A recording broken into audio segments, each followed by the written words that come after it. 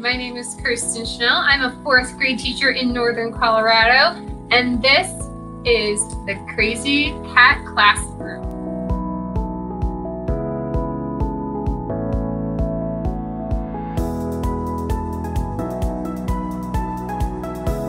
So, there is this teacher, a teacher tuber. His channel is called the Chronicles of Teacher Tay, and he is an elementary school music teacher.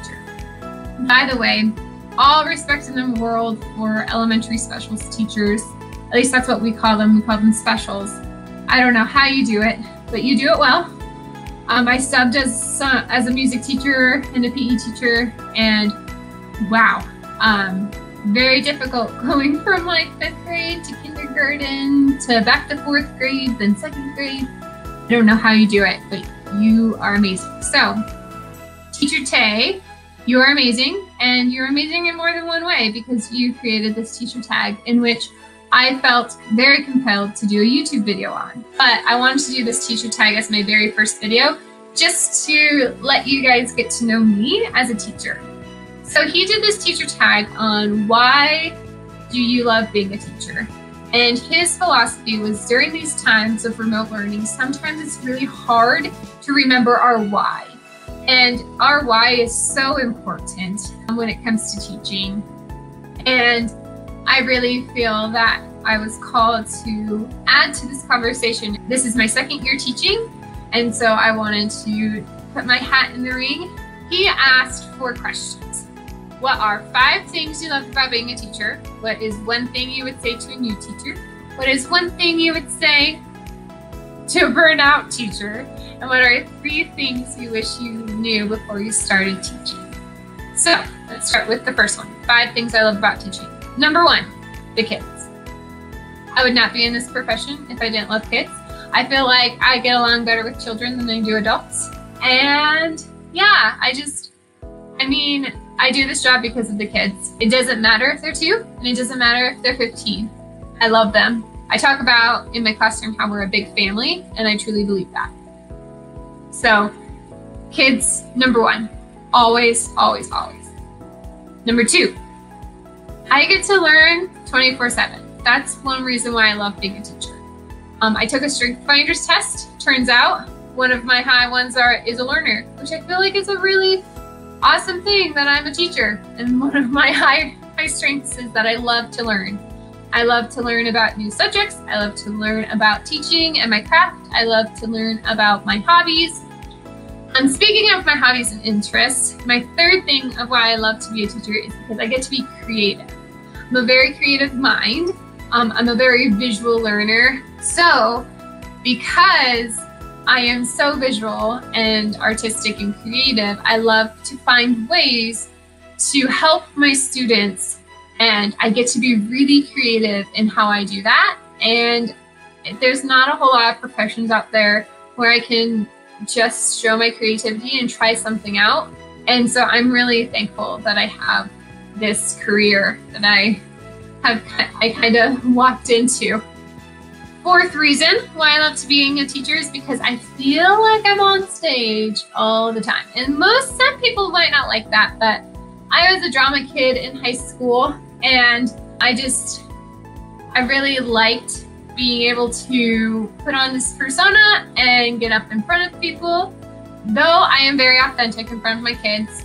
The thing is that I feel that with my background in acting, it has helped me learn how to have the stamina of having high energy on for a very, very long period of time until I'm out, right? Until I'm out of that energy.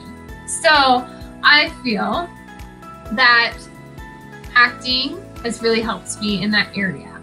And being able to just get up in front of people, I feel like I have that as an advantage. So, moving on. Number 5. I love being a teacher because I get to be the teacher I didn't have. Now, given, I had some amazing teachers growing up, but I am dyslexic, and I was always thought that I was smart in math, I was smart in science, I was even smart in social studies. When it came to reading, when it came to writing, when it came to grammar, I was dumb. I believed that identity, and though my teachers may have not told me I was dumb, their actions and some of the suggestions that they suggested implied that I may not be as smart or well-versed as some of my peers. And in a lot of reflection in becoming a teacher, I realized those identities and have realized that I had to kind of kill those identities. Because though reading, writing, spelling, and grammar are not my strengths, I have learned how to overcome those weaknesses through practice. I've learned the importance of believing in yourself and having confidence. And I feel like half the battle with my students is the confidence piece. Just them believing in themselves that they are capable of doing something that is hard and may not come easy to them.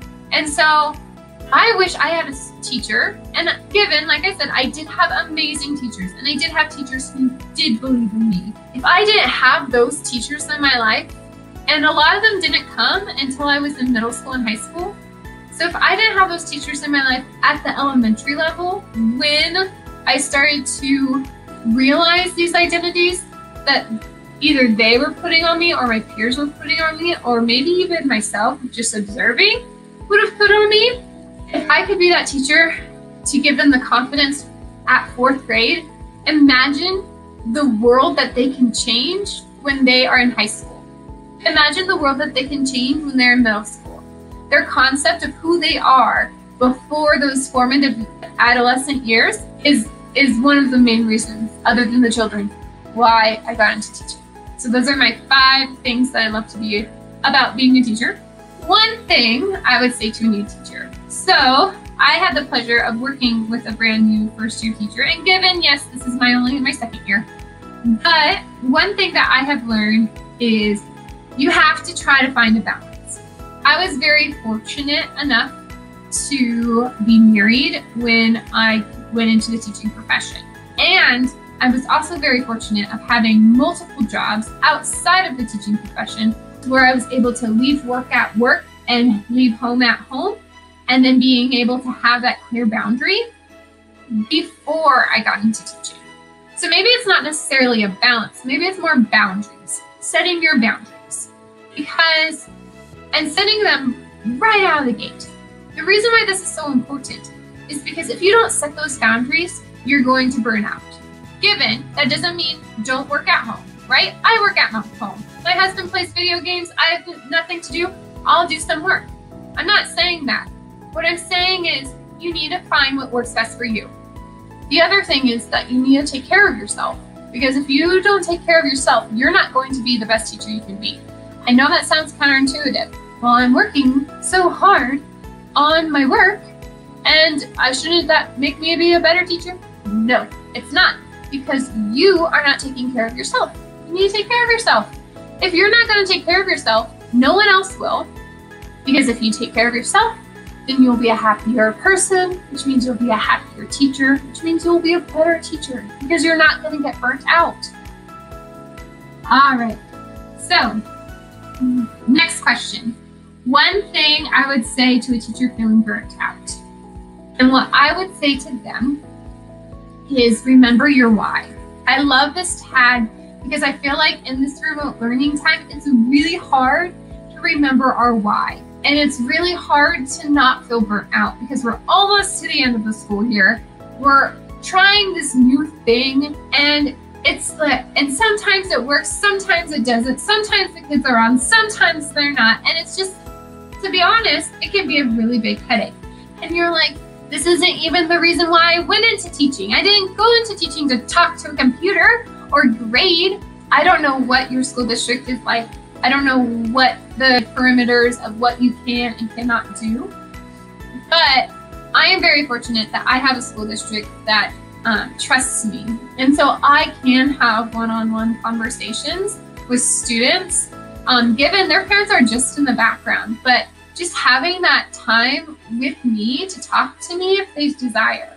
I also have some group times where I talk to kids, and just having that piece of I'm still in your life and you're still in mine, I feel like is really beneficial for them during this time. And seeing their faces every day definitely reminds me of my why. Oh, I'm getting emotional. Now, your why of why you started teaching might be different. So I would say to a veteran teacher, remember your why. And I think that this tag is so beautiful because we get to remember our why and reflect on it. All right, so I'm going on to the very last question. 3 things I wish I knew before I became a teacher. So the first thing is that kids are not going to automatically respect you. And for me, respect's a really big deal. I assumed that most kids, especially at the elementary level, would come in respecting you. And that is not the case, even at the elementary school level. I got to understand their why behind the reason why they acted the way they did and why they didn't respect me right away and why I had to gain their trust. However, when I worked at the middle school level, this was even more difficult because I felt like they were old enough to understand they need to respect adults, and that just was not the case. And that was a really hard lesson to learn, and still is a hard lesson to learn. I want them to like me because I want that relationship.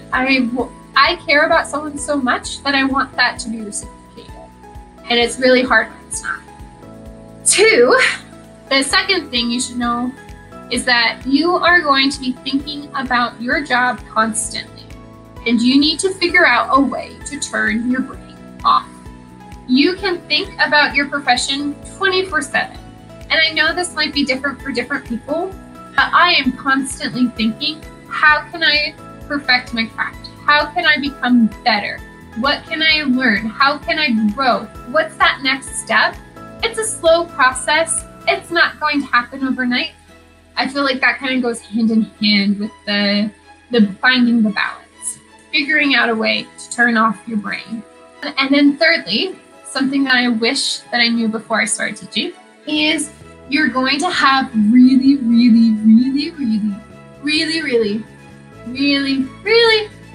bad days. You're gonna have days where you're like, oh, why did I even go into this profession? Why did I become a teacher? I want to say that you need to find the silver lining in those bad days because they are there. They're hard to see. Sometimes you might not see it until later, but there are silver linings in those bad days. When you have a bad day after bad day after another bad day, and they just keep coming, right? It's hard to see the silver linings. My challenge for you is to write down every day what went well. And just remember that in the end, it is all worth it. Those bad days after bad day after bad day, this remote learning, it's all worth it. That is it. First YouTube video in the books. Hey y'all, don't forget to hit that subscribe button. It's red and it's down there. Okay, it says subscribe. And over yonder, up here somewhere, you can follow me on my Instagram, Crazy Cat Classroom. Also, hit that notification bell so that every time I post a new video, you are notified. I'm going to put out a questionnaire on Instagram and on YouTube. I need to figure out an outro because, to be honest, I'm new at this and I don't know what to say. You know what I do as a teacher when I don't know what to do? I ask my students. So I'm going to ask you, what should be my outro? Give me some suggestions. Put them in the comment box below. And you know what? Maybe yours will win. How hot diggity dog is that? That's it for me. I hope you have a fabulous day. And if you're not a cat person, I'll block you. I'm just joking.